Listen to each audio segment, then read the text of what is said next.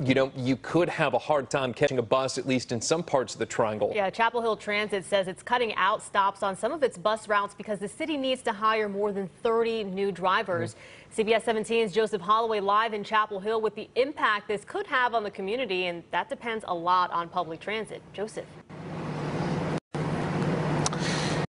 Yeah, guys, the town's transit director tells me that he's never seen a shortage quite like this, and it's left them with a lot of empty driver seats like you see right here and plenty of parked buses. And this comes after the town went through a hiring freeze during the height of the pandemic, and more than a dozen of those drivers that you mentioned there have actually retired.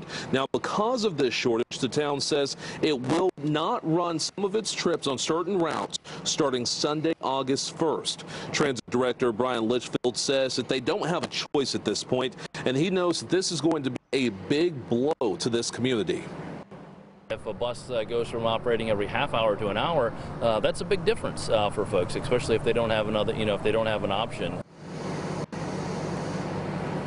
Now, the town says it's contracted with a third party to take over some of those routes for now. But if you head on over to CBS17.com, we've actually posted where or how those new routes are going to look, at least for right now. For now, we are live in Chapel Hill. Joseph Holloway, CBS 17 News.